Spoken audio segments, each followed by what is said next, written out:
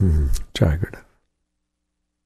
One of the most difficult concepts to discuss, to understand, to come into harmony with is the word Dharma. We really don't have a word that it translates into in English that captures the true depth and meaning of what the word Dharma means. The only way to really understand Dharma is to become it, to go there, to experience what that is. It's more of an energetic harmonization than it is a philosophical concept. And when we're done discussing that, you're going to see that the true meaning of the Tao, as presented in the Tao Te Ching by Lao Tzu, is really Dharma. In truth, they are the same thing. The real deep meaning of this. So it's something very great, Dharma. The problem is, until you experience something, it's very difficult to understand it. It just becomes a mental thing. And in truth, the way we understand things that we haven't experienced is to relate them to things we have experienced. So it's sort of like if you've never seen a dog, but you live in a country that has a lot of cats, it's going to be, well, it's bigger than a cat. And it's going to go from there. You're just going to see a cat that looks a little different than the one you saw before. But it's not going to be a dog. That's what's truth about these deep things. But let's try. In order to understand Dharma, you first have to understand what's called a Dharma. What is not Dharma? That we know very, very well. So if I were to carry out a not dharmic action, an adharmic action, what it would be is as follows. I have walked into a situation. I don't care what it is. It's a situation. How many factors are there that created that situation? My mind's not big enough to even begin to understand. Billions and trillions of past incidences, factors, actions, etc. have taken place that have created any situation I find myself in. So that's the first truth about every situation you find yourself in. It has nothing to do with you. It has to do with itself. It is taking place not because of you. It is totally impersonal. It is taking place because of all the forces and factors of creation, past and present, that have come together to a greater or lesser extent to cause the current moment to exist. That's what it is. It's not a discussion. It's not a philosophy. There's not a scientist that wouldn't agree. That is reality. That's what's going on. Forces create results. Causes create results. And whatever causes took place ended up creating this result. How do you know? It's there. That's how I know. All of reality proves that it's true, doesn't it? You are of a certain height, a certain race, a certain age, a certain everything else. Why? You want to spend the rest of your life? Come up with all the variables. It's everything. It's your DNA, it's your mommy, it's your daddy, it's your grandma, your grandpa, etc., all right? It's all of that, plus it's your social upbringing, plus it's everything you ever ate, plus it's what effects happened to you. Maybe you got a bad trauma, so you bent over a little bit when you were young and you still could be taller, all right? I'm just telling you, all of it comes together and sums together to create everything. And then that is what you are presented with. All right, now I'm going to show you the epitome. I actually have to create another variable before I can show the epitome of a-dharma, of non-dharmic action. So that is what is going on outside of you. I don't want to keep repeating it. I just want you to understand and buy in that there's nothing to think about. There's no discussion about it.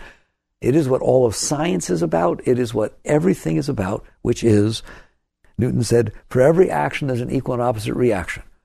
Whatever happens becomes the cause of the next energy that's going to happen. And if you put all these energies together, they sum up what is. All right. So that's one force in creation. Creation. What's another force? There is another force. We've discussed this before. There's another force other than that creation? Yes. There's a competing force to that creation. How could there be?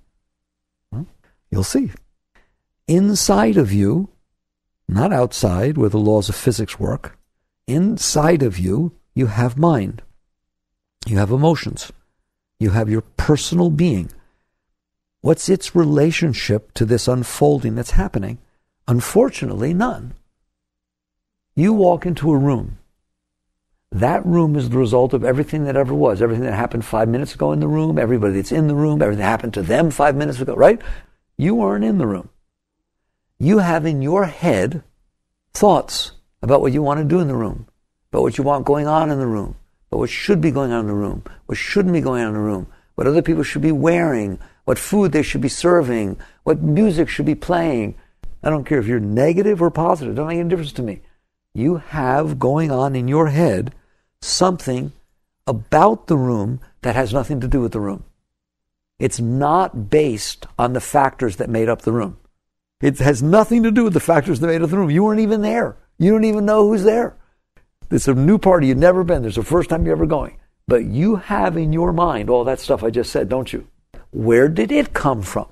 If it didn't come from all the forces that are making up the room, where did that stuff in your mind come from that knows what's supposed to be going on in the room? It's very interesting and it's very simple.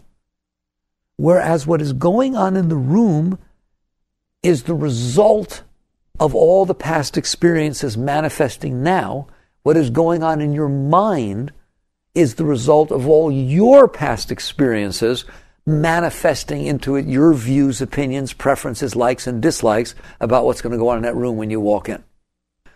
Last week, you had a fight with somebody. Do you want them to be there? No. You haven't talked to them since? Just seeing them would ruin your evening. So do you have a view as to whether that person is there? Yes. And is that person in that room? No. Now, notice that the fact that you decided that got built in your mind, you feel very strongly about it, has absolutely nothing to do with what's going on outside. Nothing. You don't know anything. That person might be the cousin of the person who owns the house. They might have put the party together. You don't know anything. Nothing. You're totally, completely ignorant. So nothing going on in your mind is about reality. It's about the past and whether you liked it or not. What if the same person interacted with you and you liked the interaction? What if you had an argument with the person, but it was about a specific thing and you went on the web and found out you were right, but you didn't have the evidence at the time you were discussing with that person? Do you want the person to be there? Yes. It's just something you're making up in your mind. That's the best I can say. You have these past experiences. So notice, they're your past experiences. That's one thing about what's going on in your mind. It's only about you. That which is going on in that room is not only about you. In fact, it's not about you at all. It's about all the forces of nature and all the forces of creation that create the room. It's very, very big. What's going on in your mind is very, very small. It's totally fixated on you. It's egocentric. It's your experiences. And it's not just your experiences. It's your experiences and whether you like them or not, which is also you. And then you store them in there. And then before you go into that room, there's all this concept and views and opinions and preferences and hopes and dreams and likes and dislikes before you even open the darn door about everything, every single moment that is going on. So now you have two forces in creation. You have reality and make-believe. Sorry. You have reality. You have that which creation is creating. It's as it must be. How can the result of all that ever was not be what must be? You understand that? I'm not saying it's right. I'm not saying it's good. Right, good, wrong, bad. That's your stuff. You're labeling that. You're doing that. That out there is neither right nor wrong within itself. It is the result of what is. There's a tidal wave. That's wrong. No, it's science. Okay, there was an earthquake and there's a shallow part of the ocean and it vibrates off of it and the water is very loose and so it goes up high and that's how you get it. And they can exactly predict exactly how high the tidal wave will be and where it's going to go once they know all the factors and forces, which unfortunately they never know beforehand. But if they did, they could. So I'm going to take you very deep. You can't say it's right or wrong. I mean, you can, but you're doing it based on what you made up. You're not doing it based on reality. So reality is not right or wrong. It is what is. It is the result of what is. Now I'm going to give you some room. Don't get your mind in an uproar here about, oh, then it's all deterministic and it's predestination. And what about free will? I'll get there. I promise you. I will give you free will. But let me clue you in. Your free will has nothing to do with what is unfolding at this moment. It may have something to do with what's going to unfold in a few moments. But by definition, it has nothing to do with what's unfolding right now. Your free will is not going to do anything about what is unfolding in front of you. It is the result of God's free will. It is the result of creation. It is the result of all the forces that ever were coming together to create right now. Fair enough? All right. You bring into that equation, into that world, what is going on inside your mind that we've just told you is from a totally different source. It's from the source of your past experiences, but they're not like what's going on in this room is the result of the forces that just happened. They manifest right now. What's going on in your mind might be the result of what mommy did when you were 5 and you're 60. Does that ever go on in your mind? Right? Go talk to the psychologist, right? They're going to tell you that your formative years, the past experiences you have, all influence the way your thoughts pop up at any given moment. So how out of tune are these two forces with each other? Is there any possibility they are in harmony with each other? Ever. There is no possibility ever that those two worlds are in harmony with each other. They come from totally different places. And by the way, the one out here has no motives. It has no intention. It has no motives. It is just physics. It's impersonal. What is out there is impersonal. It has nothing to do with you. It is just science. It is physics. It is creation. It is God. I don't care what you want to call it. But I like what we just did, and you all shook your head. We just said, I don't care whether it's God or science. They're the same. What it is not you. That's what matters. That's all that matters. It's not you. You didn't do it, and you're not doing it. It is whole within itself. It is an equilibrium. It is the result of all that ever was manifesting now. That sounds like God, and it sounds like science. Maybe they're the same. I don't know. I don't care. All I know is not me. But what about what's going on in here? That ain't God. I can make it do anything I want in there, right? That is just me. That's only me. What is going on inside of you is not going on inside of me. And we're both about to walk through that door into that party at the same time. And yet I assure you that there's no possibility that what is going on inside of you is the same as going on inside of me. Why? Because the causes of what is going on in you are totally different than the causes in you. You had totally different experiences in your life. I always quote Skinner. Man is the sum of his learned experiences. Wrong. Your mind is the sum of your learned experiences. You who notices that your mind is the sum of your learned experiences is not the sum of your learned experiences. So it is not proper to say man is the sum of his learned experiences. But it is proper to say that your mind, your psyche, your thoughts and feelings are the sum of your learned experiences. Notice what I just did for your thoughts. You know it's true of your feelings. Your feelings are not yours. They are just the result of the sum of your learned experiences. When you see a snake, you get scared. When he sees a snake, he gets all excited. Because you grew up in a home where nobody touched bugs and nobody dealt with insects, and we never swam in the pool because there could be snakes there, and etc. And you grew up in a home where your father was into all reptiles and they crawled around the house a lot, just there, and that's what it was. So you have a totally different experience when you see a really big snake. You freeze and faint and die, right? You get so excited. Look at the size of that! Look at the size of the rattles! Oh my God! Like you just can't even handle it. You're blissing out and you're freaking out. That is the sum of your learned experiences, isn't it? Who's right? It's just what is. So what's outside is what is, and what's going on inside of you is the laws of psychology instead of the laws of physics. If they really understood it, it is just the sum of your past experiences going all the way back to your formative years. In fact, they will tell you mostly from your formative years, which means obviously it has nothing to do with what's in that party. Your party wasn't there during your formative years, and nobody in there lived where you lived or had anything to do with you. What I want to impress on you is how out of tune these two things are. I don't know that anything could be more out of tune than those two fields of creation, okay? The outside and the inside have nothing to do with each other. Oh, that's neat, isn't it? And what happens is, because you live in there, you don't live out here. You live in there, your consciousness. Hi, you're in there. All of these thoughts are very close to you. Not only because they're close to you, I mean, how much closer are your thoughts to you than that person out there?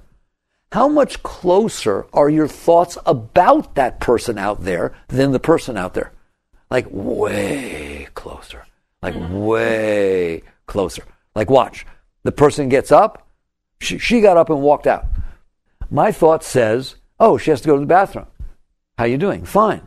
She got up and walked out. My thought says she doesn't like the discussion. She's making believe she's going to the bathroom so she has to listen. How are we doing? Doesn't matter what she did, does it? Like, that's nothing. What matters is what it's stimulated in my thoughts. That's what I'm going to interact with. So because I live in here, and because my thoughts are closer to me, way closer, like way closer, or in my face, right? And because they're only about me, and I'm really invested in all that stuff, that's what's real to me. Whoa. So I just got through telling you these two things are completely out of harmony with each other. They have nothing to do with each other, and I just told you whose side you're on. So what's going to happen? What's going to happen is you're going to buy into what your thoughts say. That is your reality. Even though we both know that what's going on out there is reality. That's reality. You're of this height. You're in love with that person. Your drum broke. Like, it's just reality. There's just reality out there. You got a pimple on your cheek before going to your high school prom. It just came up right then. It's just reality. I don't know what to tell you. That's reality. But you don't buy that. Never, ever have you ever bought that as reality. What you buy as reality is that wasn't supposed to happen. What you buy as reality is what is said inside of here.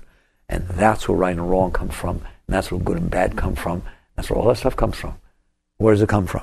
Your mind tells you. Why do you think something's right and somebody else thinks it's wrong? Why do you think something's good and somebody else thinks it's bad? It's neither good nor bad, nor right nor wrong. It just is. Your mind makes up all of this stuff. And since you're so close to it, that's what you buy into. That's the world you live in. Then what happens? You look in relationship to that world out into the real world out there, and you judge. That's what the word judging means. You judge. The third Zen patriarch said to give up, to end the burdensome practice of judging. This is what we're talking about. What do you mean I judge? You don't let be out there what's out there. You look at it, you judge it in relationship to what's in here. And you say good, bad, right, wrong, better. Better is really an interesting one. Better than what? All in relationship to what's going on in my head. So now you walk into the world and you don't see the world and you don't deal with the world. They're completely out of harmony with each other, and you've already voted 100% whose side you're on. There's no question whose side I'm on. I am on my side. Now let's go further. Now there's turmoil. Why? Because if things are not out there the way I decided they should be, they're wrong. They're disturbing. So what are you going to do about that? Now we're going to show you free will. Free will has nothing to do with how this manifests out there. Free will has to do with the following. Now that I'm in here and I have my own world that I made up, and y'all are out there, but I've made up how it's supposed to be, and you're not being that way. Now I'm going to show you free will. Bump! On top of your head. You will be the way I want you to be. That's my free will. All right? I am going to use this force, this power. I do have power. The only way you understand free will is I want you to, for one moment, make believe you don't have it. Just make believe you don't have it. What would it be like if you did not have free will? It would mean the following. Here's what it's like to not have free will. You're in there, and you're aware. That's what it means to be in there. You're aware. And what you're aware of is your mind's in there with you, telling you stuff. What it likes and what it doesn't like, and what should be and what shouldn't be, and all that stuff. And you have senses, and they let you see what's out there. Okay? So now what happens is something out there does not match what your mind says it should be. What are you going to do about it? Well, the answer is very simple. If you don't have free will, the answer is easy. Nothing. Well, why wouldn't I do anything? Because you don't have a power. You don't have a power. You're just in there. And you see it's disturbing, but because you don't have power, you do not have the ability to assert yourself. That's will. You don't have the ability to do anything about it. That's will. You only have the ability to be aware. You're in there aware, totally aware. Your mind's freaking out. I don't like this. I don't want to hurt with him. Oh my God, they're dancing together. Oh my God, I don't like this. And there's nothing you can do. You can't make the body move. It could happen, couldn't it? You can't make your arms move. That takes will. That takes an act of will. It's volition. Imagine not having it. Wow. Pretty far out, isn't it? Not that far away. It could happen, couldn't it? Right? It's just you go, and nothing moves. You do not have the ability to assert your will. I don't know what words I'm going to use for you. You cannot make anything out there move. You're in here. How do I get you to stop dancing with him? There's nothing I can do because I can't assert myself. Now I can do the following. Now I'm going to little by little give you some will back. So now your mind's saying that, and all of a sudden you want to stop it. So your mind says, scream fire. Scream fire. And you're in there, and before it just said scream fire, but the mouth wouldn't move, the tongue wouldn't move. No muscles contract. It requires will to do that. You must push energy down to those muscles to make them happen. You don't have the ability to do that. You don't have will. Now I'm going to give you free will. So you're in there and you go, It's like, I don't know what it's like. I don't know. We just do it, don't we? I can't make believe what it's like. You just do it. It's just assert your will. It's the most natural thing you could ever do. And all of a sudden, because you, who have nothing to do with this, decided to assert yourself, the mouth goes, muscles move and air comes out and all those actions take place and the word fire gets thrown out into this world. That is an act of will. It's pretty neat, isn't it? So you do have free will, don't you? Free will means you have power in here that has the ability to cause things to happen out here. Wow, far out. So anytime you are asserting that power, you are using your free will. You are free to assert that power however you want. I'm not saying you're free to make her stop dancing with him. That's a totally different question. But you are free to assert your will, aren't you? Certainly compared to what I showed you not having free will looks like. Where's that power come from? Very deep stuff. I understand the mind, there it all is, some unlearned experience. I understand the world, physics. Just physics out there, right? Well, I told you where it came from. The stars. The stars baked every single atom in creation, and they blew up and spread it all over, and it all came together with gravitational forces and the forces of physics and created everything you're looking at. And that's the result. And go study that if you don't believe that. That's what science has found. It's beautiful. So that's what's out there. The laws of physics, the laws of creation, the laws of cosmology. It's just so beautiful. And what's in here is what's full of your mind, all that stuff. Then there's you. Free will, I'm going to tell you. You have to experience yourself, but I will tell you. Just listen, then go find it yourself. Will does not come from your mind. And will does not come from the world. Will comes from you, the consciousness. Consciousness is a tremendous power. It's not just aware. It's Shakti. When you concentrate your consciousness, focus it, it creates the power of will. So when you focus on something, you send consciousness, Chit Shakti, energy, toward what you're focusing on. And that's how you make your larynx contract, and that's how you make your arm move. Literally, you back there, the consciousness, have this power just by focusing your consciousness. It's so amazing. It's so amazing. So basically, that's what's going on. Those are the forces. Now we see it.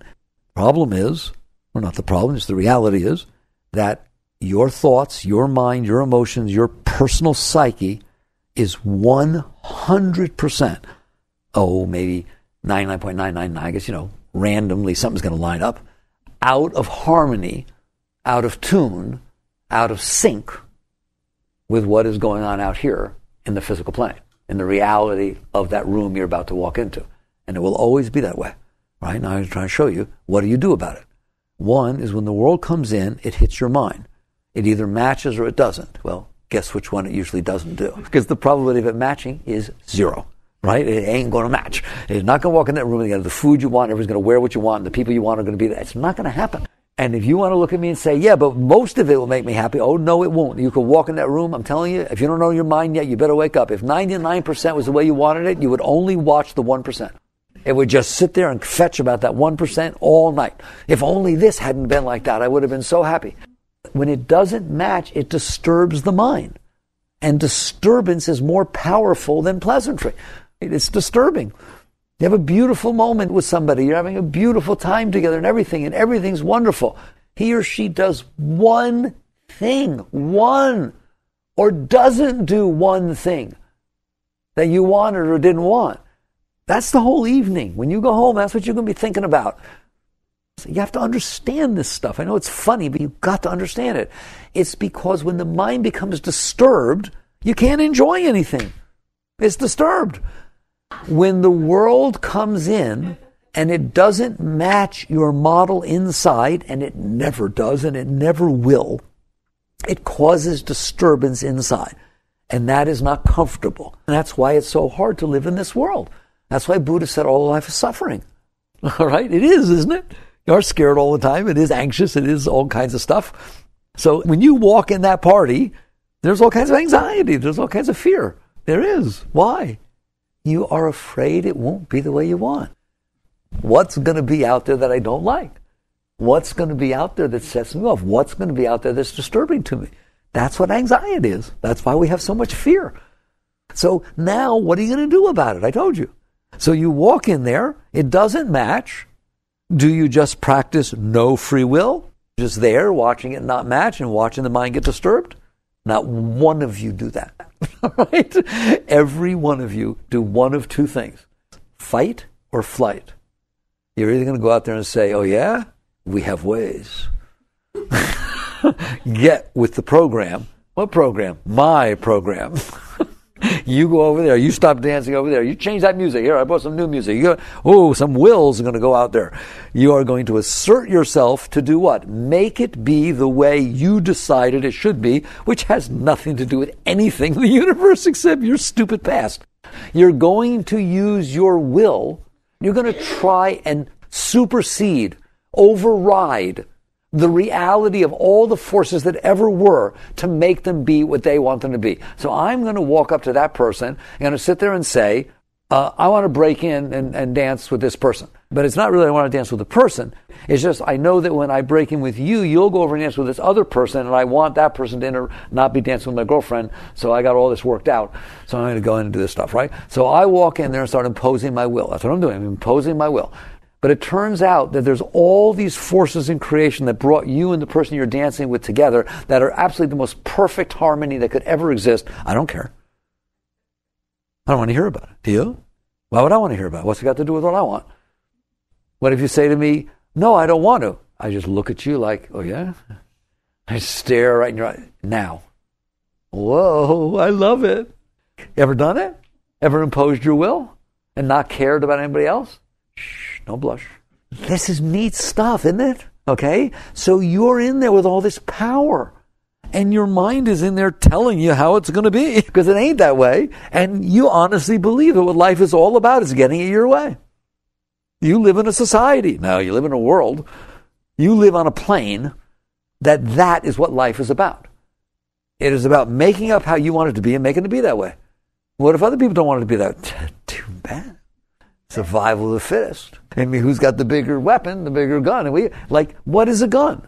What is a weapon? A way to assert your will. A way to make things. The person who has the bigger bazooka gets to say, I said now. 2 inches to the right. You're too close still. Yes, sir. Wow. That's why you want power. What is power? What is authority? The right to make it be the way you want. That's what authority means. I have the authority to tell you what to do. That's why people want authority. That's why people want power. That's why people want control. Do people have control issues? Do you have control issues? What is a control issue if I didn't just describe it? It is that you have a way you want it to be, and you want it to be that way.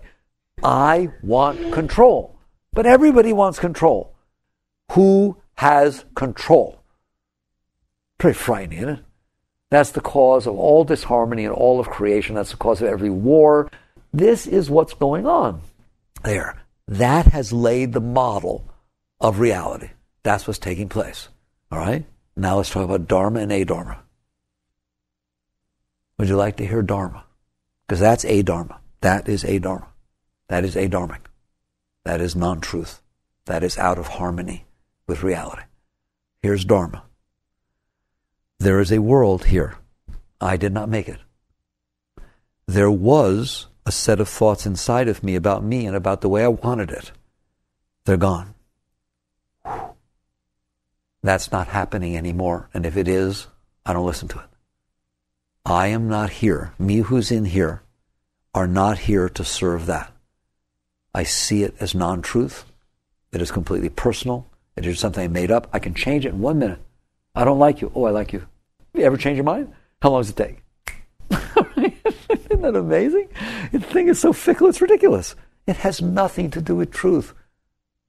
I've told you, if you think I'm kidding, right? You walk around, I never liked this person, I never liked that person, right? Somebody comes to you and says, that one? Yeah. You ever met him? No, I just don't like the way he talks or walks or who he hangs out with. I said, do you know what he thinks about you? Why would he think about me? I don't even like him. I was there, heard him talking to somebody else. He thinks you walk on water. I mean, that man thinks you're God. He has such respect for you. He reads everything you ever wrote in class and stuff. He reads it, he goes afterwards, and he just speaks. Really? Really? Yeah. Right? I knew somebody else that didn't like. He talked them into how great you were. I said, all right, maybe it's not so bad. Don't tell me your mind would not change if that conversation took place. It's not truth. It's non-truth. And so you reach a point, or at least in this theoretical thing we're talking about, somebody has reached the point of saying, that's not me, that thing going on in there. And I don't think I have the right to impose on other people. In fact, I know I don't have the right to impose on other people. Why would I bother somebody else with this junk? It bothers me enough. I don't want to bother somebody else with it. It's just the sum of my learned experiences. If I had different experiences, I'd be different ways. Why should I impose on everybody else? All right, very good. So you have now transcended. It's called transcending your personal self. The self is still in there, the true self, the consciousness. It has just chose not to commit itself to what the personal self is saying. So now what happens? What if that person goes to go into the party? That person has absolutely no idea what is going to be going on when they open that door. And that person does not want to have an idea. They have no preconceived notion, no hopes, no dreams, no concepts, no views, no preferences. They're just there. They're there. They gave up on that whole false junk that we just spent this whole hour talking about. They're just there. They're just there. You can just be there. Okay, you open the door. What do you see?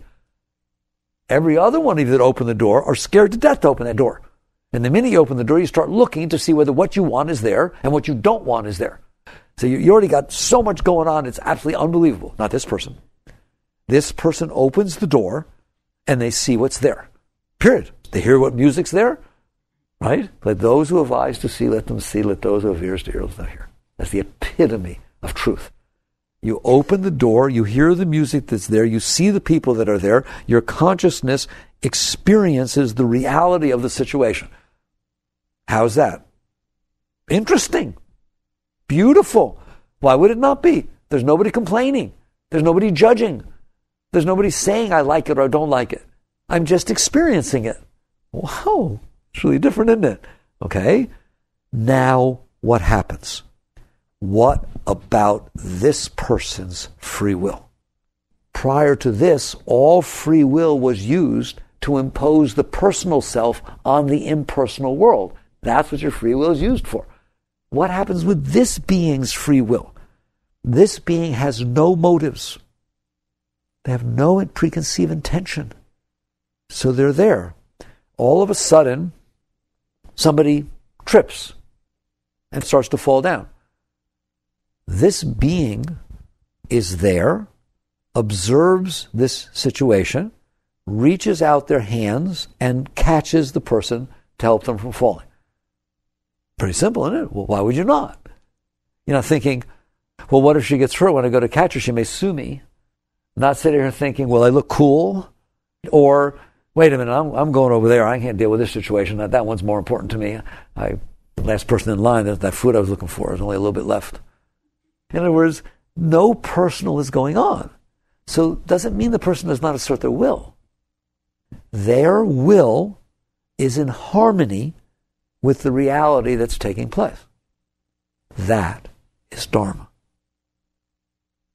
That's the closest I can get you. That is what it means to be in harmony with creation. Do you see it? So if somebody says to me, I don't know my Dharma, you should never know your Dharma. If you think you know your Dharma, you just made it up in your mind and now you're going to fight with what's going on because I have to do my Dharma. I can't help you. I have my Dharma to do. Don't do that. It isn't like that.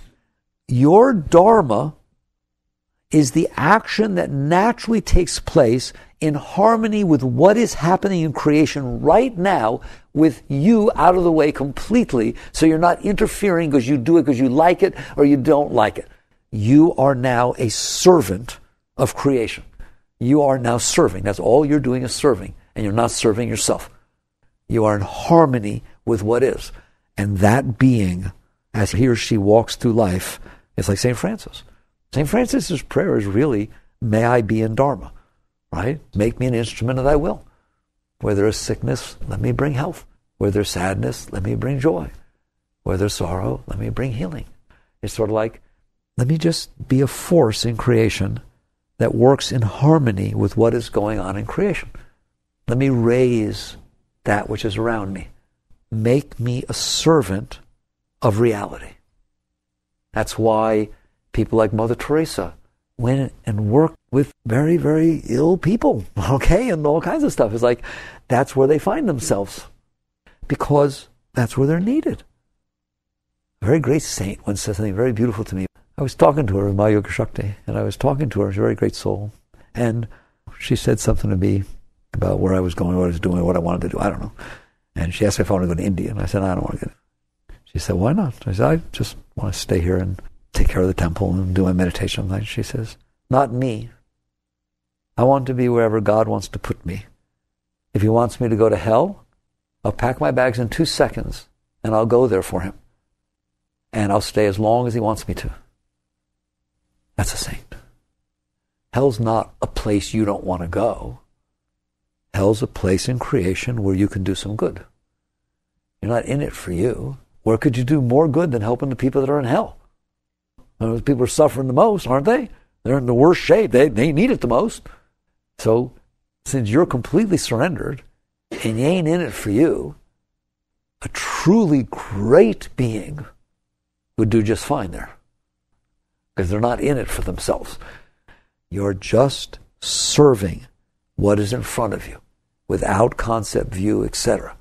That is Dharma. Do you see how deep that is? And such a being is completely in harmony with truth. Christ was like that. Wherever they put him. The Jews were not supposed to mix with the Samaritans. He did. You're not supposed to be with prostitutes. They're throwing rocks at this person. He stops them. He was just completely in harmony with what was there. That's all there was. When he's in the temple and they're doing money lending in the temple, he asserted his will. But he wasn't being peaceful. He was being in complete harmony with what was taking place. You understand that? That was what was at that moment, to raise that. And stopping the stones from being thrown was what there was at that moment. And everything was just exactly that way. It is the epitome of Dharma, of living that kind of harmony. So you see that you are perfectly capable of living Dharma. You shouldn't understand it. It's not something you think about. You're not there. The great way is not difficult for those who have no preferences. You have ceased this game of taking what you made up inside of you and pitting it against reality and saying, I win. So a spiritual being has no problems.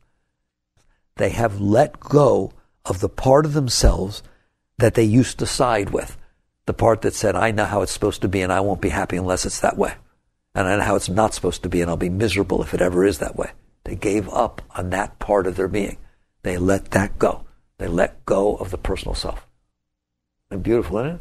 Do they assert will? Yes. Both beings assert will. One asserts will based on the personal self. The other asserts will independent of the personal self. They assert will as an act of service for the reality that's unfolding in front of them. Well, how will they know what to do? It will be presented in front of them. They will know it.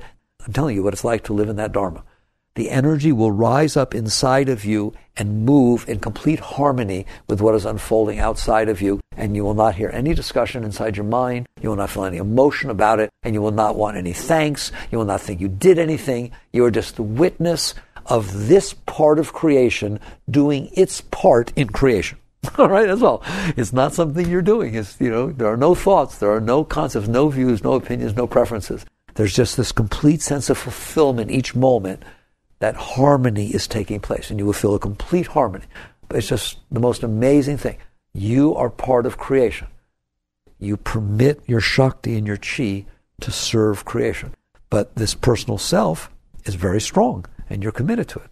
To me, when Christ said, you must die to be reborn, he is saying you must die of the personal self. You must be willing to stop associating yourself with this personal self and serve reality in order to become who you really are, to become the great being, the higher transcendent being. Otherwise, all you're going to do the rest of your life is use your will to try and make the world around you be the way your mind says it should be. That's all you've done so far, isn't it? That's all we're doing. From the time we wake up in the morning to the time we go to bed at night, is deciding how we want it to be and then figure out how to make it be that way. And then asserting ourselves to try and make that happen. We try to change people to be the way we want them to be. We try to change every single thing there is to be the way we want. There is a life in which that is not what you're doing. It's called the impersonal life. It is called the way of the Tao. It is called the essence of the Dharma, where you just look at that part of you and say, I don't want to impose myself on anybody anymore. But that does not mean I'm not going to assert free will. The question becomes, what is the basis for that free will? Is it my personal mind telling me what to do and how I want it? Or is it reality calling upon me to interact in harmony and to serve what's in front of me? A spiritual being always knows God's will. It's right in front of them. They never know it beforehand. Run away from somebody who says, I know God will, follow me, I'll show you. No one knows God's will. It unfolds in front of you, reality unfolds in front of you, and because you're not busy with your personal stuff, it happens to be what happens, because you're not in the way. All of it comes together now. Meher Baba said, man minus mind, in other words, you in there, without that mind and personal stuff, equals what? God. Man minus mind equals God. Whoa. Talk about merger. With that gone, you in there start to harmonize completely with what's out here. There are no problems. There's just the service and the oneness of you with the harmony of creation. Well, what if there's a tsunami? Help. First, help! While the tsunami's coming, then help. Right? I mean, it's perfectly normal. Right? It's just perfect harmony with what's there. So what? Just do it. It's going to happen anyways. It's not a problem. It's a situation. And you will find that you have the strength to serve. And you do the best that you can to serve. And that's it. And you'll start to feel this joy, this oneness, this love, this harmony with creation. And ultimately you will merge. You merge with creation. You feel oneness. That's where the great masters went. Christ said, my Father and I are one. So that's as close as I can get to talk about Dharma. It's a pretty beautiful thing, isn't it? That is your Dharma. Every second of your life, you will be in harmony with what is. You just choose to give yourself to the process of life. Chakradev.